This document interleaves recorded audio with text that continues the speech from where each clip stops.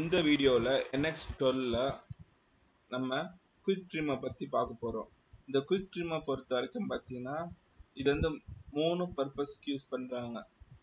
டெலீட்டுக்கு, quick ட்ரிம்முக்கு, ஒரு ப்ரொஃபைலை வந்து trim பண்றதுக்கு, இன்னொன்று வந்து பார்த்தீங்கன்னா பவுண்டரி ட்ரிம் பண்றதுக்காக. நார்மலாக வந்து ட்ரிம்மை பொறுத்த வரைக்கும் பார்த்தீங்கன்னா ஒவ்வொரு சாஃப்ட்வேருக்கும் டிஃப்ரெண்ட் சினாரியோ இருக்கும். சில சாஃப்ட்வேரை பொறுத்த வரைக்கும் பார்த்தீங்கன்னா ட்ரிம்லேயே வந்து பார்த்தீங்கன்னா நிறைய மெத்தட்ஸ் கொடுத்துருப்பாங்க. கார்னர் ட்ரிம்மு, எக்ஸ்டெண்ட் எல்லாமே வந்து இந்த குயிக் ட்ரிம்குள்ளே ஃபார்ம் ஆகிடும். ஏன்னா இதை ட்ரிம் செக்மெண்ட் கூட சில சாஃப்ட்வேரில் சொல்லலாம். இந்த குயிக் ட்ரிம் NXல பொறுத்த வரைக்கும் இந்த குயிக் ட்ரிம் பொறுத்த வரைக்கும் 3 விஷயம் நடக்குது. ஒன்று, ஒரு ப்ரொஃபைலை ட்ரிம் பண்ணுது, டெலீட் பண்ணுது, அதே சமயம் பவுண்டரி ட்ரிம் பண்ணுது. இதுக்காக வந்து பார்த்தீங்கன்னா ஒரு irregular ப்ரொஃபைலை நான் வந்து சும்மா ரேண்டமாக கிரியேட் பண்ணுறேன். ஸோ இந்த மாதிரி ஒரு ப்ரொஃபைல் இருக்கு. இதில் நான் டெலீட் பண்ண வேண்டியது வந்து பார்த்தீங்கன்னா இந்த 2 எக்ஸஸாக இருக்கிறது. ஸோ இதுக்கு நான் என்ன பண்ண போறேன்னா குயிக் ட்ரிம் கிளிக் பண்ணிட்டு, ஸோ இந்த மாதிரி ஒரு கர்வ், ஒரு ஸ்ப்ளைனை ஃபார்ம் பண்ணனா அந்த ஸ்ப்ளைன் எதை இன்டர்செக்ட் ஆகுதோ அதெல்லாம் ட்ரிம் ஆகிடும். இது வந்து ஒரு மெத்தட். அதே மாதிரி பார்த்தீங்கன்னா நான் ப்ரொஃபைல் தப்பாக வரைஞ்சிட்டேன்.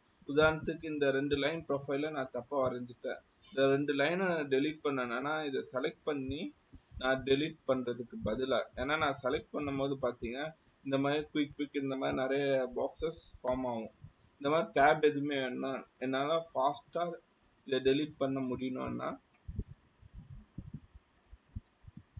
குயிக் ட்ரிம்மை செலக்ட் பண்ணிவிட்டு எது உங்களுக்கு தேவையில்லையோ.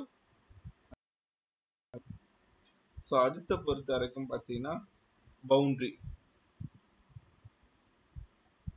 ஸோ குயிக் ட்ரிம்ல நான் வந்து பார்த்தீங்கன்னா ஒரு பவுண்டரி செட் பண்ணிட்டேன். அதாவது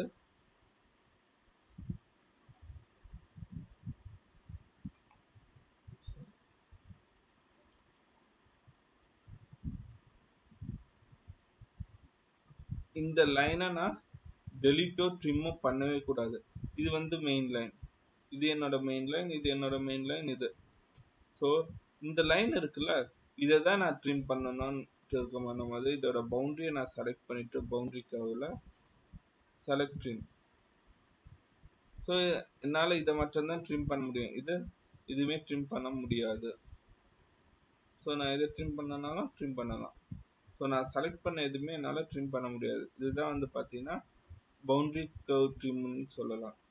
ஸோ இது எங்கே அதிகமாக யூஸ் பண்ணுவாங்கன்னா நிறைய ப்ரொஃபைல் வந்து நிறைய கோடு நம்ம போட்டு வச்சுட்டோம்.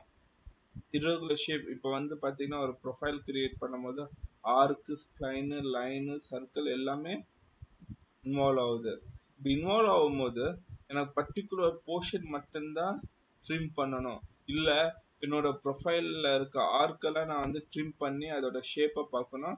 அதே சமயம் என்னோட லைன் எதுவுமே ட்ரிம் ஆகக்கூடாது. இதுக்கு பெட்டர் எக்ஸாம்பிள் வந்து பார்த்தீங்கன்னா ஜாயிண்ட் ஆர்க்காக இருக்கலாம், இல்லைன்னா கார்னர் ஆர்க்காக இருக்கலாம். அந்த மாதிரி பொசிஷன்லாம் நம்ம இதை வச்சு ஈஸியாக ட்ரிம் பண்ண முடியும், டெலீட் பண்ண முடியும். அதே மாதிரி பவுண்டரி அடிப்படையாக வச்சு கூட ட்ரிம் பண்ண முடியும். ஸோ இந்த வீடியோ பிடிச்சிருந்துச்சுன்னா லைக் பண்ணுங்கள், ஷேர் பண்ணுங்கள், கமெண்ட் பண்ணுங்கள், மறக்காமல் சப்ஸ்கிரைப் பண்ணுங்கள். தேங்க்யூ.